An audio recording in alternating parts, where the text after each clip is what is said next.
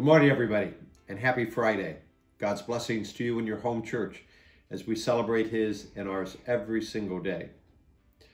This last week, I think it was Tuesday, I was having a morning devotion and I was looking at Portals of Prayer. And I think that it was that day that this author had this really keen insight about the season of Advent.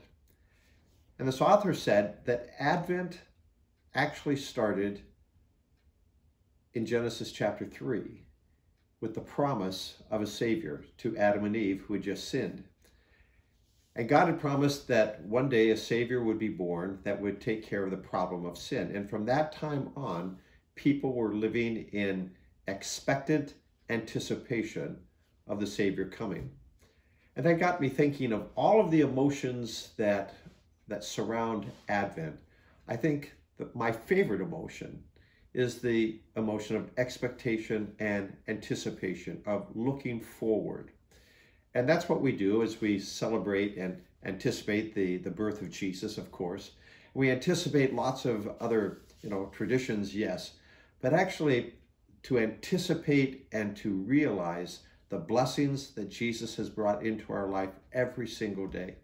That is worth celebrating every day. I'm looking so forward to worshiping with you on Sunday. We'll see you either at church or online. God's blessings. Amen.